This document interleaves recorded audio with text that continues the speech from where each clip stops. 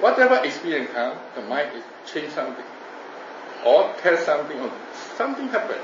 Depend on your experience, the mind has some meaning coming. He said every time he noticed something happened, the mind want to do something. Something happened, no? Many times people say something rising and passing away, rising and passing away. What different?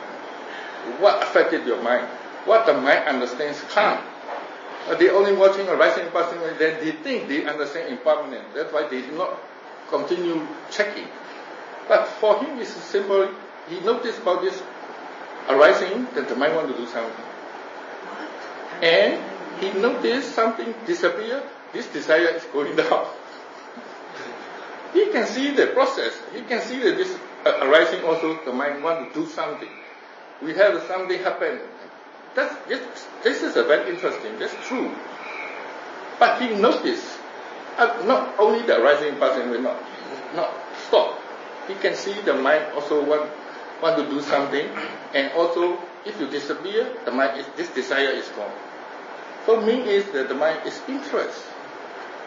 Because you can see many things you don't know yet. So this mind not interest.